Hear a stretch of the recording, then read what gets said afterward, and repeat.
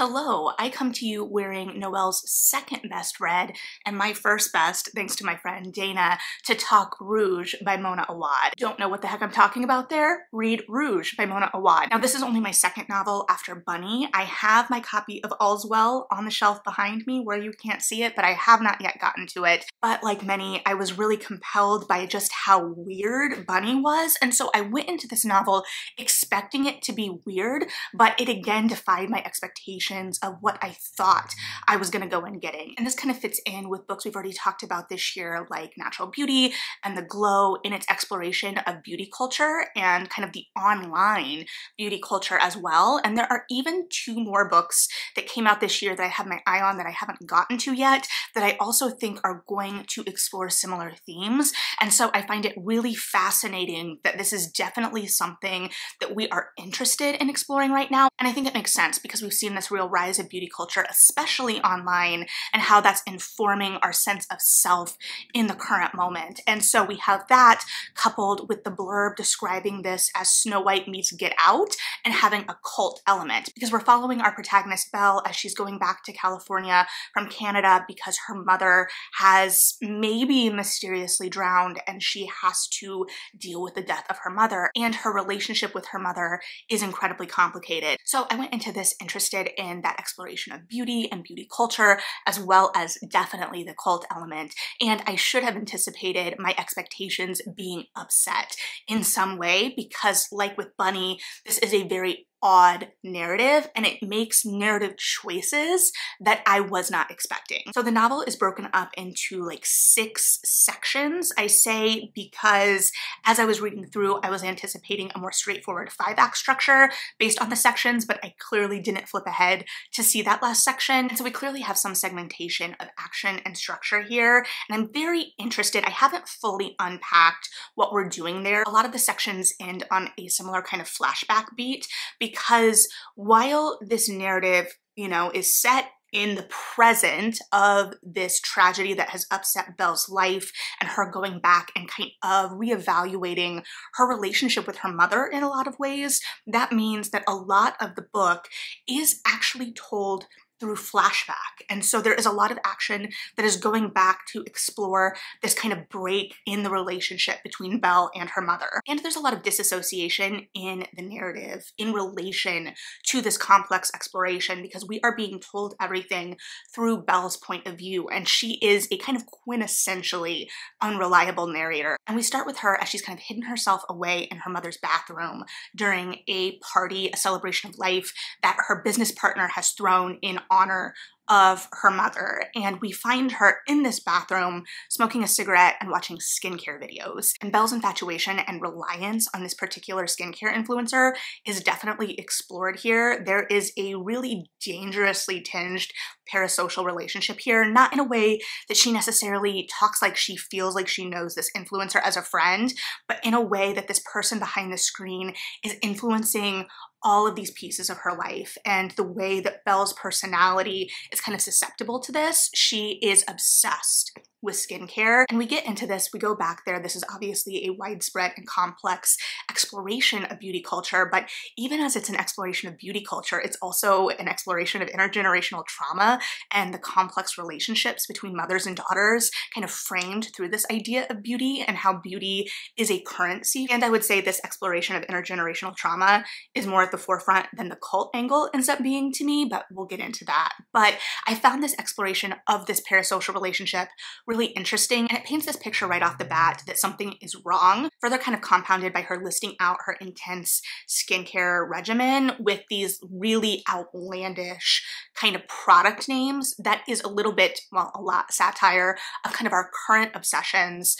And in some ways, I think it does veer a little too far down that route sometimes because I get over like these really outlandish names, but it is very pointed. And language is utilized throughout the book like this. If you are looking for something that has more synonyms for shades of red than Taylor Swift's Maroon, this may be the book for you. I mean, Maroon may still win out in the end, but there is a lot here. I could probably, if I wanted to, which I don't, to be fair, do a whole Burkean analysis of this book, kind of analyzing potentially references to different shades of red in different sections, although now that I'm thinking about it, I don't know that it's that particular. Like, I don't know if we move through a color spectrum through the course of the book, but how interesting would that have been? And then as we get further into the book, we kind of explore this idea of word replacement and the way that these treatments that Belle is receiving at this particular spa that her mother went to and she is being offered free treatments at, how those are kind of messing with her mind, a mind that was already kind of unreliable to us as a narrator again, and we are starting to lose that sense of self with her as she is our main point of view. And I found that so interesting narratively, especially because I, at least as a reader, had the sense that there was something more going on the whole time. We as readers really weren't ever fully trusting of Belle's perspective and how she was seeing things, but then it becomes even worse as those memories and her sense of self are stripped away, and how this kind of conformity to beauty does strip away our sense of self is definitely a part of that, especially because colorism and exoticism is explored here. We have Belle, whose father was Egyptian, and her mother is described very much in relation to Snow White by Belle herself. And so at least in Belle's mind, there's definitely this holding up of whiter skin, and even in these spa treatments that she ends up receiving later in the narrative, there is an emphasis on brightening and the glow, which as is relayed through Belle's point of view that we kind of have to wade through a little bit, right? It read to me like some of this was skin lightening. And so in these flashbacks of Belle kind of exploring her relationship with her mother when she was younger and always being focused on this idea of beauty, partly because she is seeing that from her mother, she is also kind of exhibiting Belle a preference for lighter skin through seeing her mother as beautiful and what is reflected to her as beauty. And we'll go back to reflections, but her mother is describing her as beautiful and saying that she doesn't need all of these beauty treatments that her mother needs, which to Belle is kind of reinforcing her idea that she isn't beautiful, even I believe as her mother is trying to frame it as she is more beautiful, but also then still obsessed with her own image and the way that she does things like buy a hairbrush that she can use for her daughter that doesn't work with her daughter's hair type, and so her daughter can't use it. And so then there is this differentiation, and Belle sees herself as lesser than her mother in some ways, even as her mother is holding her up in her language, even as she is undermining her in a lot of her other language, calling her sunshine in a way that Belle says is making fun of her more serious demeanor. So this is all kind of part of the flashback because we have a sense that there is some breaking of this relationship. When Belle goes back, she doesn't seem to really know her mother well. There is some rift there, and at first it feels solely made of this idea of this kind of beauty perception, both the way that Belle perceives Noelle as beautiful and how Noelle's perceived beauty has allowed her to move through the world differently than Belle, but also Belle's newer obsession with skincare, even as it's kind of indicated later in the narrative that she is also taking on some of these treatments. And of course then going to the spa that is very cult-like, very odd, but we don't get to spend all that much time in the culty spa. I would have liked more time in the culty spa because there are times that the narrative does kind of drag a little bit in the middle, and part of that is that this is such an isolated narrative in the sense that Belle is a very isolated character and we are seeing everything through her point of view, and it's such a character-driven internal book that we really are kind of stuck. And stuck probably is more of a negative connotation than I mean, but it is not necessarily action driven. So if you're looking for something that's really action driven in its exploration of a cult with this kind of odd on the side as well, this may not be your thing because it's really more the cult is an odd outside actor metaphor for all of the internal stuff that Belle really needs to work through, and a kind of instigator for the processing of this trauma that happened in her childhood. And part of the way it succeeds in this exploration is it is wiping her mind in some ways, taking some memories and talking and framing this as how it makes things so much easier. This idea of this kind of blend blank slate, but also the sprinkling of toxic positivity in it, taking everything to its heightened, kind of odd, misshapen form, but still reflecting something that is very recognizable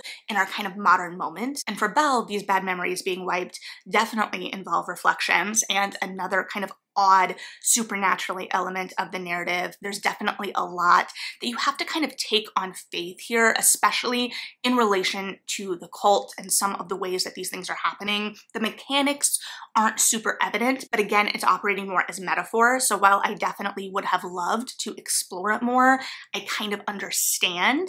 Again, we do get kind of bogged down in it, and remind me to talk about the pacing here again. So we go back in these flashbacks and it relates back to this idea of how Belle is seeing herself. And so when her mother is going off, her mother is an aspiring actor and has all of these boyfriends that don't necessarily treat Belle the best, and how Belle views her mother prioritizing this over her. And there's a whole lot of complexity there that's almost on the sidelines that Belle isn't really interrogating as deeply, but we as readers can see the complexity there. And so when her mother is going off on these dates, she is sneaking into her mother's room, even though she's been told not to put on her shoes and her second best lipstick and look at herself in her mother's mirror, which I believe is cracked. It's cracked later. All of her mirrors are cracked later. There is definitely this emphasis on the mirrors and the cracking of mirrors. That is part of the Snow White element, is being able to look into a mirror and have someone talk back to you, because Belle looks into the mirror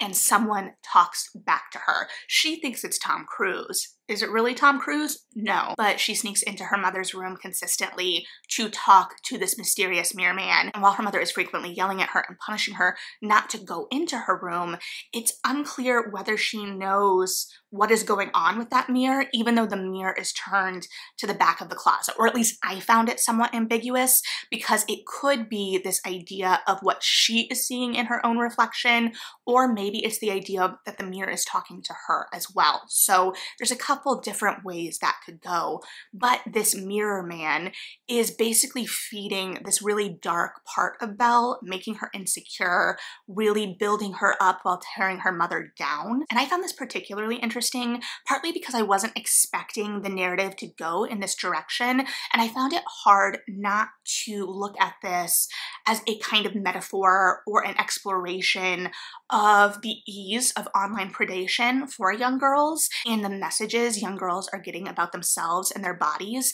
And with this man, there is this emphasis on purity and kind of simplicity. He is talking down about these things that her mother does, like her red lipstick, like her shoes, that adults or grown women may utilize to express their sexuality.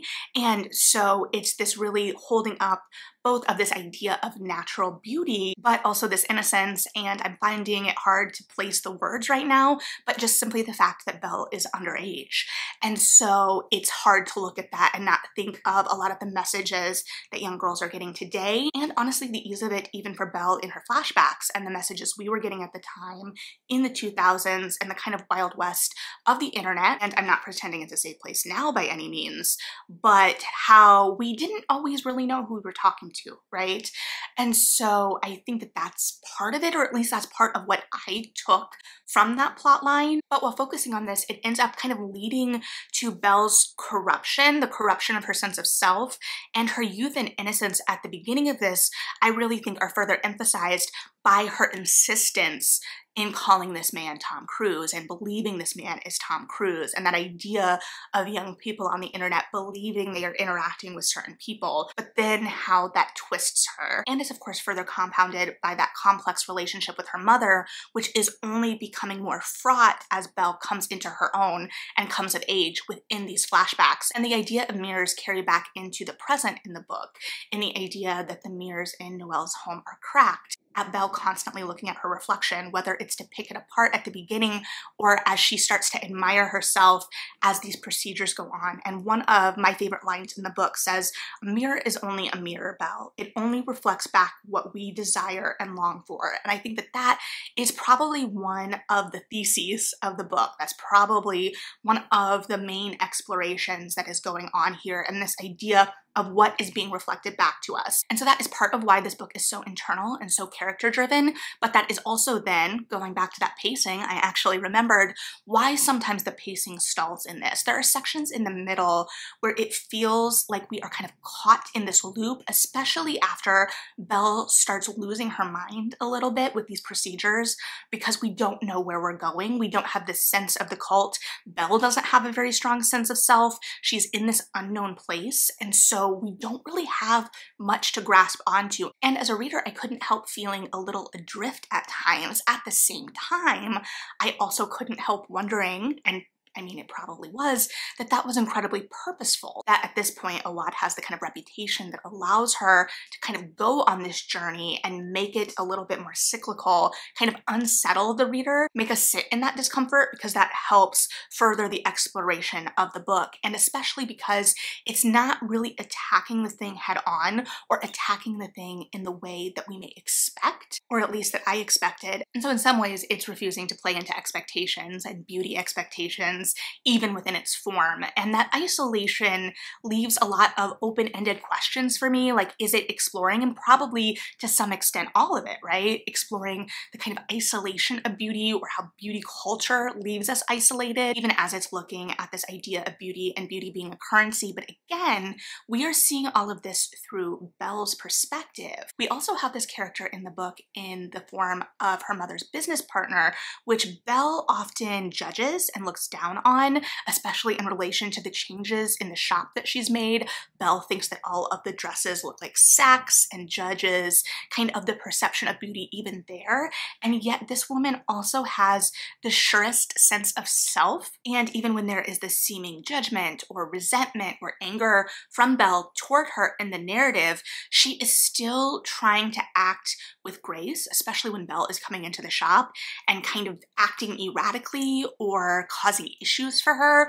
She is being firm, she is doing what she has to do as a businesswoman, but there still seems to be some care in that response. And so these outside elements kind of sneak in. Speaking of outside elements and touching on just briefly, there's also a character that is seemingly attempting to infiltrate this group, kind of trying to get closer to Belle because he recognizes that in her being chosen by this group, that's not a good thing and that she is in real and immediate danger. But because Belle's perspective is so fraught and so fragmented, we don't really get to explore that as deeply. It's almost kind of like this side thing happening. I mean, that's what side plots are, but you know what I mean. It's not as fully developed as I expected or I wanted, but again, those were real specific narrative choices that have very specific intent behind them. So I'm left or attempting to ponder it more than be like annoyed by it. Also, to go back to choices that have intent that I don't always seemingly understand, or I think go on a little too long, like with all the references to all the different skin treatments.